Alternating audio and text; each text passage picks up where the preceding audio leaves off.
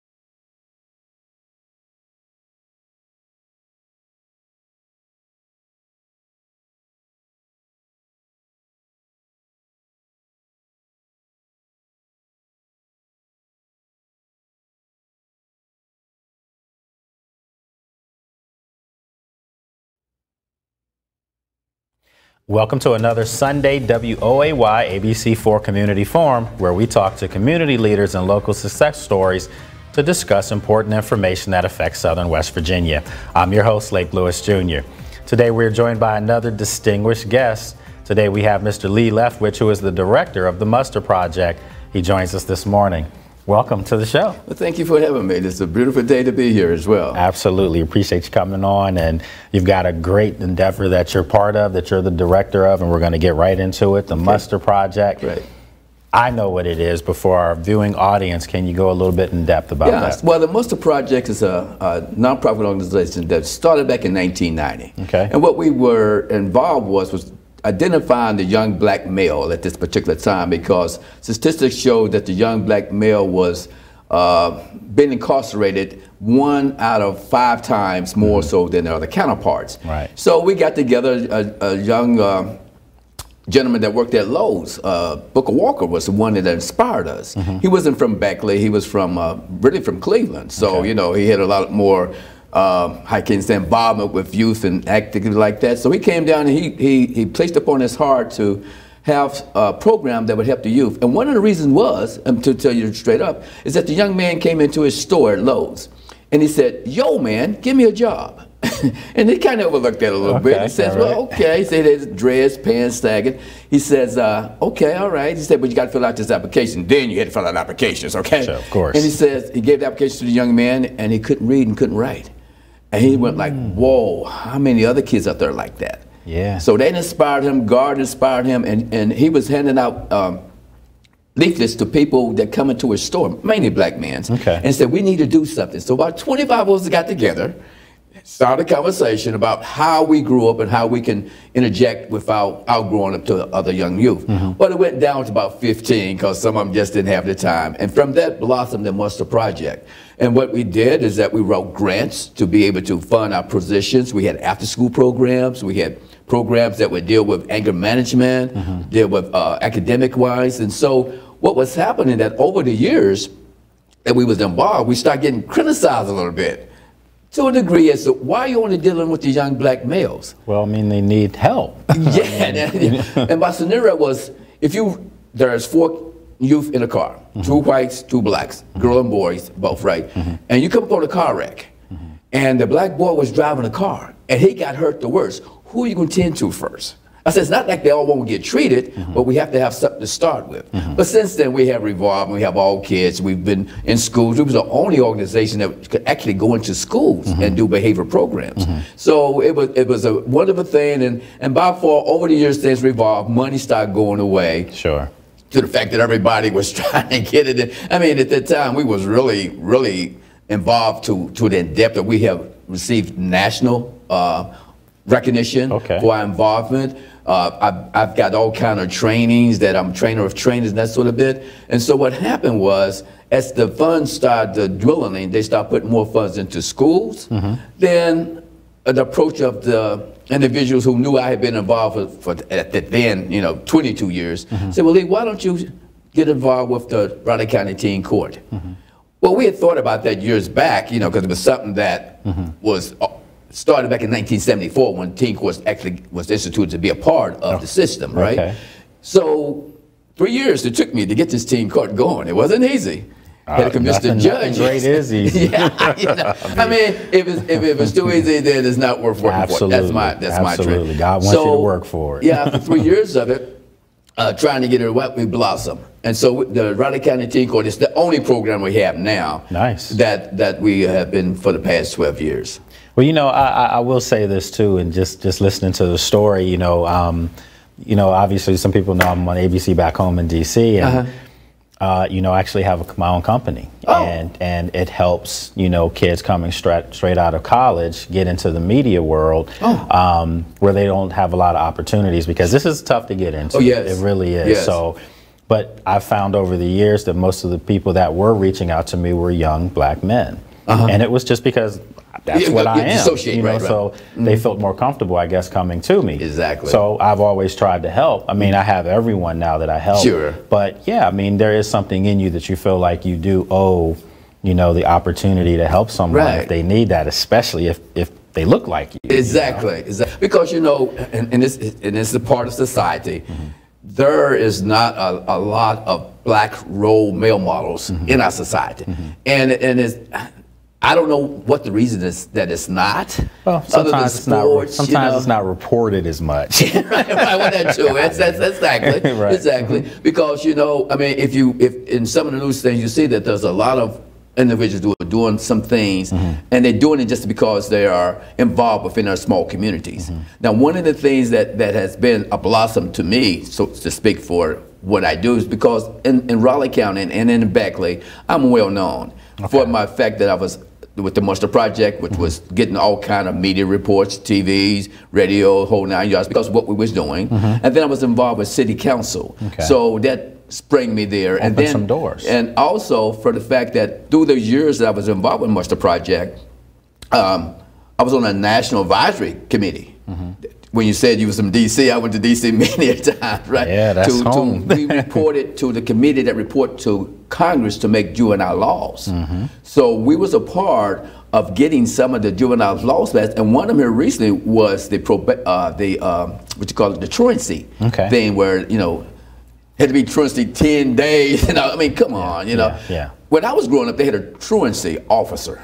I don't know what it was usually. They would come and get you. Oh no, they would come get you. Yeah, absolutely. You better get in school. What's wrong with you? Yeah, absolutely, absolutely. So we've gotten away from some of those traditional things that really blossom us. Yeah. And and now it's so high tech that we forget that things sometimes have to be personal. Well, it has to be hands on. Yeah. And high tech has kind of gotten away from, I'm sure when you were younger, when I was younger, the neighborhood parented you. Yes. And if you got in trouble, a neighbor could discipline you. Right. And then you were going to get it again from your parents because you made the house look bad. Exactly. So we've kind of gotten away from that. Right. And I can remember when I talked with the youth, I told them how it was when I was growing up. Now, mind you, look, we started at the alternative ed school. There was a school in down in Soho, which was alternative ed school. We was going to jump in the hornet's nest. You know what I'm saying? So we got involved in there, and then we started noticing that a lot of the kids was coming to the alternative school, and they didn't want to go back to the home school. So we said, whoa. So we went try to get involved with the high schools, which we did. Well, it was like, they were still not quite performing, so we moved back to the middle schools. Okay, we did a little good thing there for a minute, but then we started seeing like the kids coming in middle school in the sixth and seventh grade was like still out of control. So we went to the elementary schools. Long story short, we started in Head Start. Nice. We moved our program back to Head Start. Nice. I used the old phrase, the Barney Fife phrase, nip it in the bud. So we tried to start in there. Get it before it starts. Yeah, before it starts. And we found out that youth at that, 3, 4, 5 years old was angry, mainly because of their household environment. So we become that father figure, and at this time I had some females that was a part of my assistant program. So we was able to show a male-female role model with the kids, and that was really adapted. It was a program called Second Step. Nice. We used puppets and cue cards and stuff, and they loved it. Well, again, funding went away, but I was able to train some of the teachers. Now, whether it's still in school or not, I don't know. Right. But they need to start things at a very, very young age. Well, that's the formative years. Yes. You know, where what you see is really what you retain. Right. And take that into your life. So, right.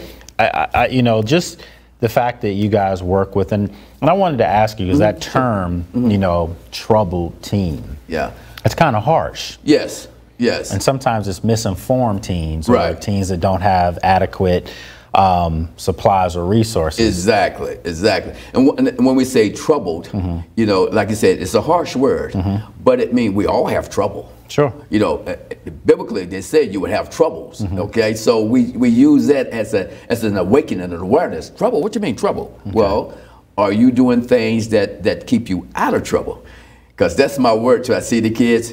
Staying out of trouble, ain't you? All the time. All the time. So, and I have seen youth. Now, mind you, we've been around for 32 years. So, you know, I have now seen youth that are like adults, that have kids, right?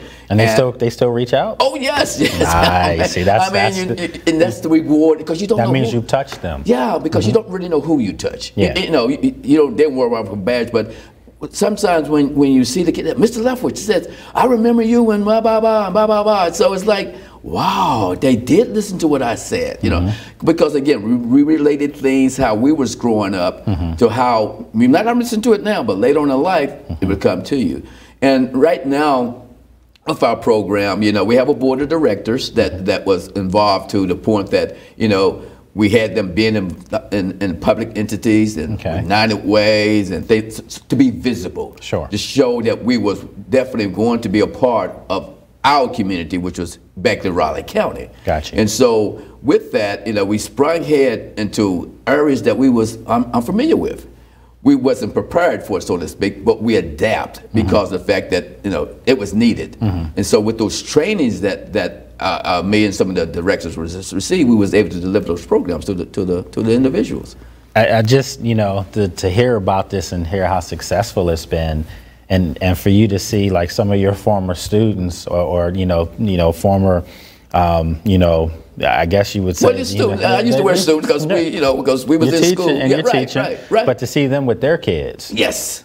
That's powerful right there. Well, one of the things, too, is that a lot of them, now, mind you, Luke, I'm 70 years old. I just had a birthday 2 weeks ago. Yeah, man. Younger than me. God's good, okay? And so they're saying, Mr. Leffler, why can't you get the Mustard Project going again? Well, I started involved in the Mustard Project when I was 35. Okay. So it's like, it's time for the group that I've had that are now in their 30s, it's time for you to come around, you know, because our symbol of the Mustard Project is a big hand reaching back and for the little hand, like big hand, little brother, that type of thing, see. So, and that's what I tell the kids. I mean, you can only run a race so long. Right. And things have changed. And so you got to be able to adapt. And so we're hoping that you will come about. Well, there's been some that wanted to, but they say that it's hard work. It's not easy. Yeah. You know, you got to have a structure to it. You know, you got to have some training, that sort of thing. And I have always explained to any of them that I would help them in any kind of way. Sure. And so with the Mustard Project, you know, I'm hoping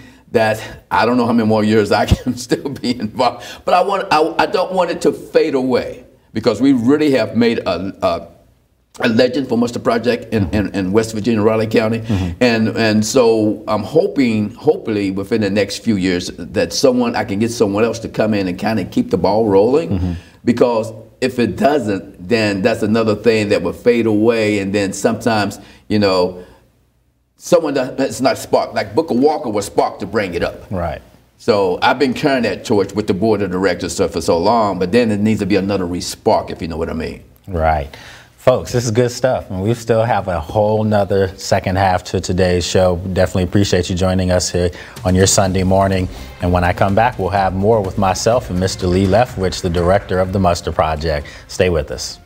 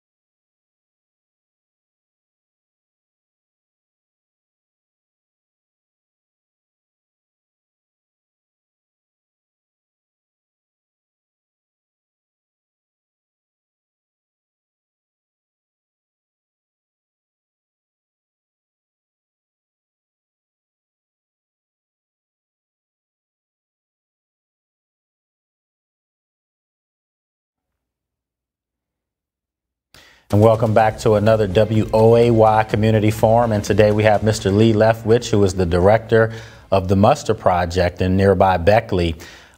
Great stuff, and folks, this is some stuff that interests me, of course, whenever I see young people being helped and having an opportunity. And, one of the stigmas with us as we get older is that, as you get successful or you do some good things, you kind of forget, where you come from. Exactly. And so to see what you're doing, I commend you for that. Well, thank you, because one of the things, people ask me, it says, well, Lee, what drove you to this? It's got to be within you. Mm-hmm. You can't go to schooling and do this. It's got to be in your heart, And I tell them, a lot of time I go to trainings, people would mistake me for a minister. Mm-hmm. They say, you're a minister? I say, yes, I am. I'm a minister of the word of the Lord to try to help our fellow man, And so I carry that around with me because I carry it around as a ministry. Sure. Not as an organization, as a program, a job I get paid from. I got you. It's a ministry because God is going to supply all my needs, right? Mm-hmm. So when I go to that and I use that as my inspiration, because there's times I'm like, man, why are you doing this? I can understand. I think that's everywhere. right. And then God, because I told you to do it. Absolutely. And so I get up, I get striving, and once you see a gleam or an expression on a young child's face that that you've helped them, and which brings to the part of the Raleigh County Teen Court, it was something that we had been involved with juvenile justice for our entirety of the Muster Project. We started off in juvenile justice. Okay. It wasn't so much as what you call a girls' boys club, and people kind of try to get us in that fold. We said, no. We working directly with juvenile justice. Gotcha. So we addressed that early, Because we're trying to get the troubled youth out of the system, keep them out of the system. Yeah. So we didn't lose our focus. Gotcha. Because sometimes in some of my grant writing, you can start chasing what's called wild horses. You just chasing the dollars instead of the ideal. So you have to stay focused because you can easily get in that trend and say, oh man, I got to get this money, I got to get this money. Well, are you losing your focus of your program, your grassroots? So with that, we did a shoplifting program that we got first-time offenders, shoplifters from juvenile probation. It's a program called Shoplifted Alternative. Nice. So people were saying, well, Lee, so you're teaching them how to shoplift? I said, no, I'm teaching what would happen if they shoplift. So people would say, like, well, how come you're not publicizing this more? I say, well, I look at it this way. If you know there was a program out there that you can go out and shoplift and get caught for the first time, that you can come to the Muster Project, and then Muster Project shoplifting program, and be involved with a 12-hour course and get that expunged from your record, what would you do? You might go out and shoplift more. right. Because I know I got something to fall back on. Exactly. Yeah, no. And so sometimes some of the kids would come and they said, have you heard about, oh yeah, I heard about you, Mr. Leftwich. I said, so what have you heard? Well, I heard if I get caught shoplifting that you can clean me up, you can get straightened out. So that's why I never publicized it, right? Smart man. Yes, because when we started off, look, we was doing approximately about 150 kids a year, through the whole year. There's roughly 360 some kids that juvenile probation seen. So half of them was involved with shoplifting. Right. As of probably 5 years ago, we only had 3 kids that was caught shoplifting. I got you. Okay, because we don't know. But those numbers have dwindled. Yeah, the numbers went down, and so when I write my reports, got to write my reports what was going on. I try to contest to the fact that we played a part of that. Of course, because kids are peer to one another, and I always deputize them and say, now I want you to go out and tell 3 other youth that you're hanging around that shoplifting is wrong. Can keep you from going to the military, can keep you getting a scholarship, can keep you from getting your driver's license. Oh, really? Yeah, these things happen with juvenile records. Yeah. Nobody's teaching them that. Nobody's telling them that. So with that, we was able to start the Raleigh County Teen Court because of the fact that we already had rapport with juvenile probation. Nice. It was a sort of win-win. And I was kind of hesitant at first because, again, I'm trying to win my way out. But, again, I seen an opportunity to help you not have this record against them and to be able to, dampen their future, so to speak. And with that, I was able to – have you ever heard of a disproportionate minority contact coordinator? Okay. What a disproportionate minority contact coordinator is that every state is supposed to have one through Division of Juvenile Justice Service. And that person is instrumented in going and trying to get programs to offer alternatives to diversion programs for juveniles that get into the system. Okay. Because again, our numbers of youth, not just so as black and white, but as youth, we was increasing our juvenile justice input 94%, while others was down like 2, 3, 5, 8% that was reducing. Wow. We was the last one on the totem pole of this thing. Yeah. So there was a grant, wrote the grant, was doing that, was doing great. Now it takes 3 to 5 years to get any program going, you know that yourself, right? Well, I don't know what was really going on, but I'm gonna say it because it's what I feel. I was making headway with it. Now, mind for you, the juvenile justice system is a, how can you say it? It's a resource for employment. Sure. So in Washington State, they shut down four or five juvenile detention centers. They shut down the 4 or 5 juvenile detention centers, but they didn't shut down the building. Those correctional officers then becomes mentors to those kids that was getting in the system. You see how you can change things around and still get a good result? Still get the result. Well, I was trying to deliver that to the state of West Virginia. Long story short, they threw me on the bus. Oh, wow. And so I had no support. I had no endorsement from the governor at this time. He knew about it, but he wasn't endorsing it. And so it was like I was in the water by myself, so to speak. Okay. I had an advisory group that didn't support me as well because I was outspoken. Okay. I mean, I'll tell you what's on my mind, whether you want to hear it or not. You know? But it got to be a battle within my structure that I was coming out of. So I'm like, well, you know, Lord, if you don't want me to do that, then I'll just come back home.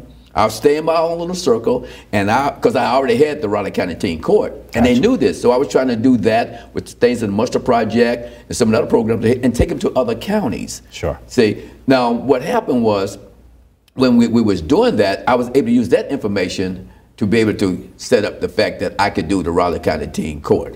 Gotcha. The judges that I had to go to get it, the circuit court judges, they knew me. Okay. They knew me as Lee Leftwich. They didn't know me as they knew me, you know. See them on the street, had lunch with a few of them. So it's like a personal thing. Okay. And they was definitely involved in the endeavor that we was trying to put forward of working with these youth. Okay. So it's a win-win thing. And what happened with the teen court, I love it as well, because I'm going into my 3rd wave of youth, because I have them in the 12th grade, and then they graduate and go on, you know, which is a blossom. But Luke, I know of 8 of them that, from being involved with the teen court, went to college to get a lawyer's degree. Because being lawyers, and the court system is set up just like any other adult court system, right? Judges, prosecuting defense, recorder, jury, right? So the prosecuting attorney and the defense attorney, you know, I know nothing about the case. I get the youth, I get the charge, I give it the information to them. I hear about it in the courtroom, because I just manipulate them around to make things in order. But they're the ones who actually ask the questions, do the opening statement, all of that. I mean, it's really beautiful. Well, people are saying, well, can you have it publicized? Well, I can't, because of juvenile records. Well, you can. I was going to say, because of the juveniles, you can't. Right. That's not public. Right. You can't just. But we do a mock trial. Okay. And with a mock trial, you know, we invite the public in, so they can see how you do stuff. Yeah, yeah. Do you feel like, because of the success you've had helping these young kids, do you feel like if you ever have a situation where maybe there is a kid that shoplifts or whatever, the fact that you have the rapport with the judges and they've seen your body of work to help these kids, maybe it lessens the sentence, or it lessens, you know, maybe what they would have done, imposed on them had they not been able to go through your program? Well, a good question, Luke, because what I had done when I was researching for the DMC thing, you know, you got to have stats. Well, I went back as far as I could with our involvement with the shoplifting program. And because I want to have names and numbers and birth dates. I'd rather have Social Security numbers. Gotcha. So I was trying to go back and look at adult records to see if any of them had you know, bridged over, right. And from what I could gather, it looked to be maybe like 4 to 5% of the youth that I had names up, and sometimes it might be Dennis A. Smith, Dennis Smith. So sometimes that would throw me off. Sure. So you know, it's sort of a factor of probability of how close I can get. But when the information I got, it was only like 4 or 5% of the kids that had been involved with the Mustard Project with our shoplifting program that actually did an adult charge. So I used that information to show how being involved with youth. I can go on and on and on about people. One of the young girl was working in a store, and she said, "You're Mr. Leftwich, aren't you?" I said, "Yeah." She said, "You remember me?" I said, "Well, honey, you know, y'all grow up." I said, "So you was involved with my program?" "Oh, yeah, your shoplifting program." And she says, "I really learned from that, and I never shoplifted again." I said, "Well, that's wonderful." She got married and had a young daughter. So, you know, that was very impressionable. And it's, like I said, it's very impressionable when they recognize you.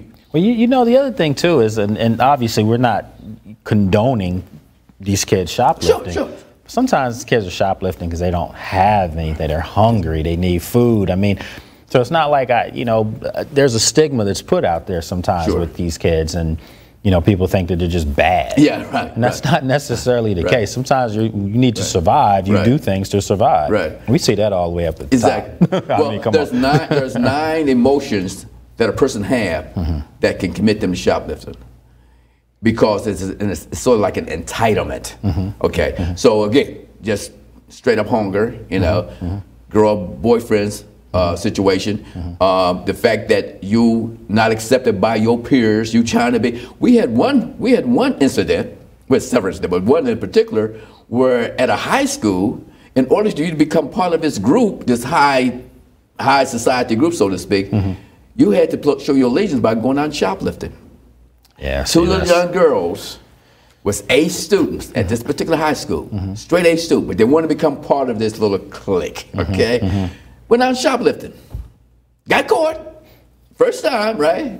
Come to my program, I clean them up, and I chastise them. I said, "Listen, I'm going to tell you something. Let no one get you in trouble. Get in trouble on your own." That's not the kind of group that I want to associate myself with anyway. Right, exactly. Yeah, exactly. Yeah. I mean, peer pressure, I get it with teens and young people, but no, I mean, you know, you create your own clique. Exactly. Because what was happening is that the young man who was over it, he was gloating about it.